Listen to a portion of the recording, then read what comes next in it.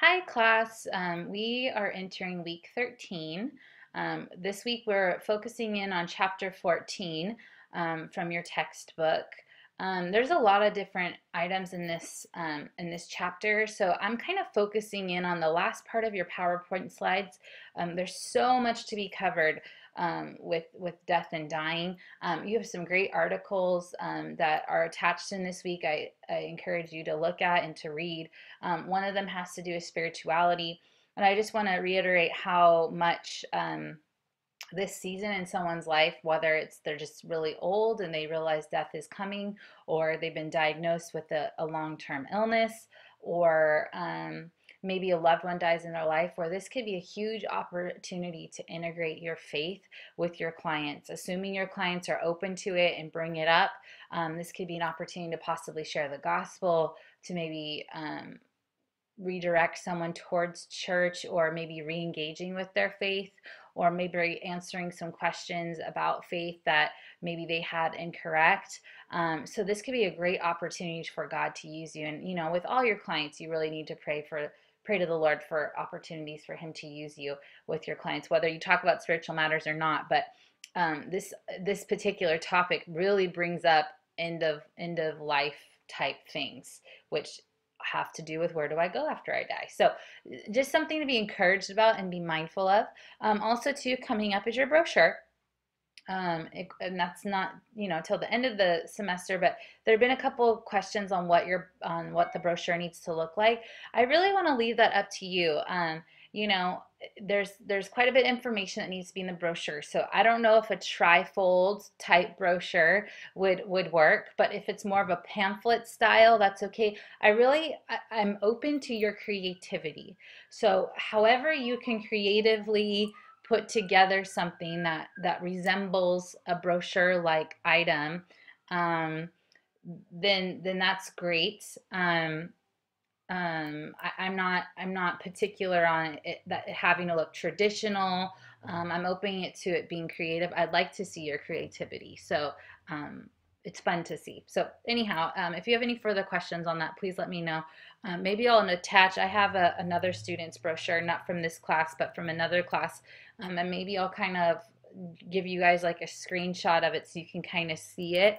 Obviously, not to copy the material, but so that you can kind of see what it looks like and how it was sent into the professor, so you have an idea of what a brochure would look like.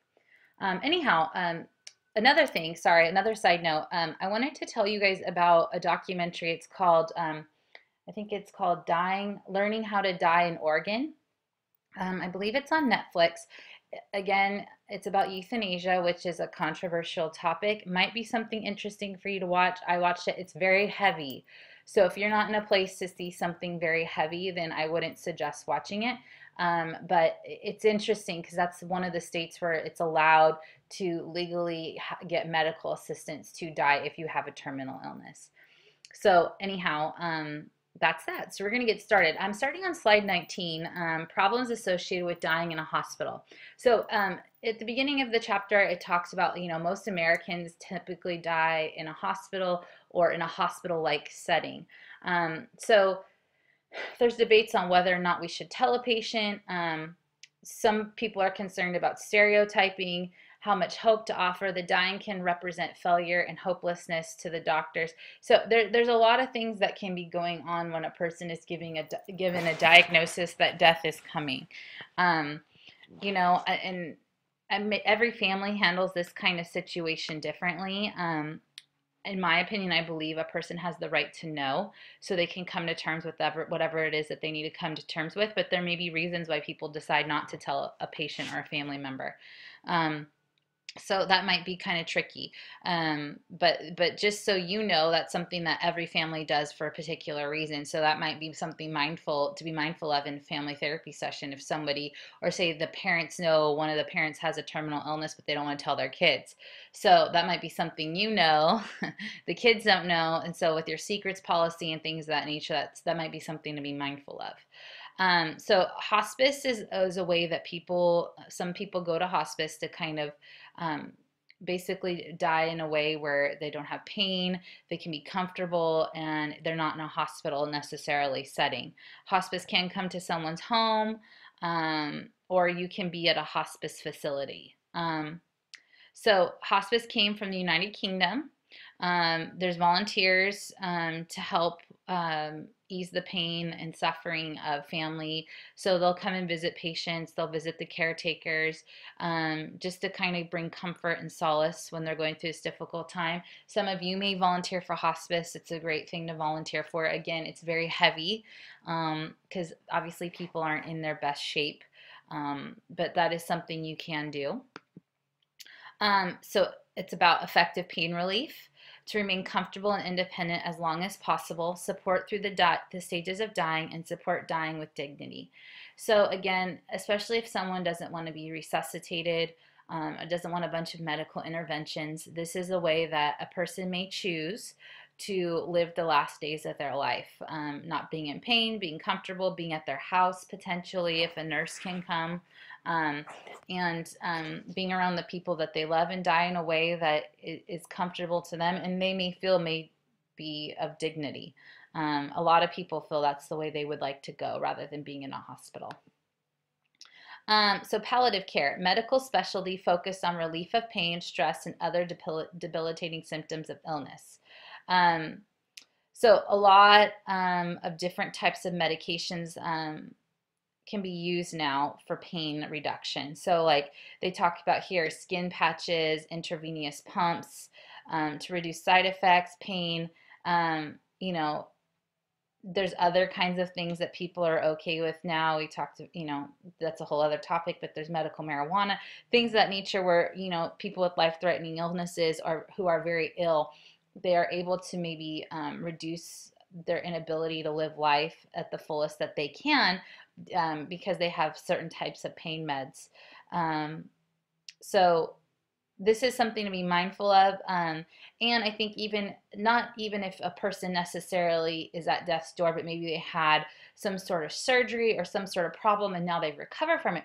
This is where substance abuse can become a problem, and to be mindful of with an aging adult. I know some of you did substance abuse. I know like Barbara did substance abuse with the aging adult population. So you might want to take a look at some of those projects that people did, the PowerPoint presentations.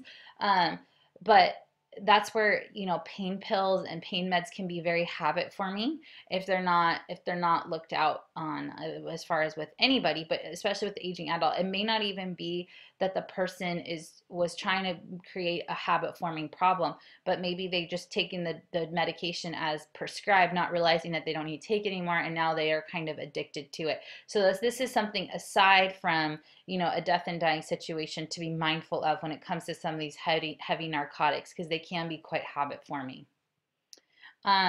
So a movement advocating the view that dying can be a learning, growing, and positive experience has been termed the happy death. So, this is kind of a new twist on how to look at dying. And I mean, again, if a person is very much at terms with where they are in their life, they're confident of where they're going, it doesn't necessarily have to be this terrible outlook on life. So this, in 1906 was the first bill to legalize a doctor-assisted suicide. And then this kind of grew until the end of World War II when the Nazi death camps were liberated. The whole systematic termination of life became abhorrent. It became like so detested because of everything that happened in World War II in the death camps. Now there's a lot of debate, and like there's people like Dr. Kevorkian. I remember him being in the news all the time growing up because of what he did for people. So anyways, there's different cases. In 2005, there was a husband who was finally granted the right to have the feeding tube removed after she was 15 years in a vegetative state. That's a long time. There's someone, let's see, Karen Quinlan lived in a comatose state for 9 years after life support machines were removed. And I think even recently there's a little girl who had an adverse reaction to something like getting her tonsils removed. I don't know if she bled really badly, or something happened in the procedure that wasn't supposed to go as planned, and she ended up in a comatose state. And so then the mother was fighting, I believe, the state on keeping her in a certain sort of state. So wanting her to be, I think, on life support or something of that nature. It was a recent case. Some of you may be more familiar with it. Now, I left this discussion on here. You normally have to take these off if I go over PowerPoint slides, but this is something for you guys really to think about. Would you want to be kept alive if you needed to be on life support? Um, that's a heavy question, and these are the kinds of questions that clients are debating. These are the kinds of questions you need to think about even if you're not near death, because someone in your family or someone close to you needs to know how you would want your last days to look like. And that sounds so depressing, but it's a reality. Would you want to be kept alive if you need to be on life support? Um, some people want every medical intervention done until finally it's just done. Or for other people, they are like, okay, if you have to use machines to keep me breathing, I don't want it. So this could be a question that a client could come in um, and maybe really be trying to seek what they want done for them. And maybe they're dealing with the debate of family members saying, no, get everything done possible. And this person's like, you know what, I'm done. I'm tired. I don't want to deal with this anymore. Maybe they've had a long-term illness such as cancer or something. They're like, I'm done. I just want to go in peace. And so that might be even a family therapy session with an aging adult or someone with a long-term illness. Things to be mindful of. Um, these are kinds of questions somebody may ask. What is the difference between killing and allowing a person to die? What is the difference between stopping treatment and not beginning it? Are there reasonable and unreasonable treatments? Sometimes people eventually feel like, they're an experiment, and people don't like feeling that way. So advanced directives instruct the doctor on how a person wants to basically, what kind of interventions they want done at the end of their life. 90% of Americans will have a managed death in a healthcare facility. So that means most people that are going to die will die somewhere where it's either a hospital setting, some sort of care facility. Only 30% of them will have advanced directives. So even for you to think about, what is it that you want done? Do you want a DNR? Do you want a living will that talks about your plans? These are things to think about. So passive euthanasia is the process of allowing people to die without using extraordinary means to save their lives. So not giving antibiotics, things of that nature. Assisted suicide is performing a deliberate act to end a person's life. And that's what that documentary is about, Learning to Die in Oregon. I believe Oregon, let's see, between 40 and 50% of physicians believe that physician-assisted suicide may be ethically permissible. Around 66% favor its legislation. I believe Oregon, 1997, Oregon became the first state to pass a law allowing doctors to hasten death for the terminally ill. So they have to go through a process. Anyhow, it's a very controversial issue, from a believer standpoint. There's different thoughts on suicide. Obviously, like the Lord sees suicide as a sin, but in these situations, it brings up a lot of controversy. God determines your days, so it's kind of taking control into your hands. So there's a lot of debate. That documentary is interesting because you see an interesting perspective. But again, this is a time too, like to really, if a person's open to faith and open to God, where you can really hopefully instill peace and God's perfect peace in them. And again, this is a topic where a lot of arguments are for assisted suicide and against assisted suicide. So not only, the reason I want to focus on this section was these are things not only for your clients that are going to have to think about this, but these are things too for you to think about. Not to be morbid, but hey, this is a reality for all of us at some point in time. So anyhow, this is chapter 13. I hope you guys I'm sorry, not chapter 13, chapter 14, week 13. I hope you guys are doing well. If you have any questions, please let me know. Thanks. Have a good day.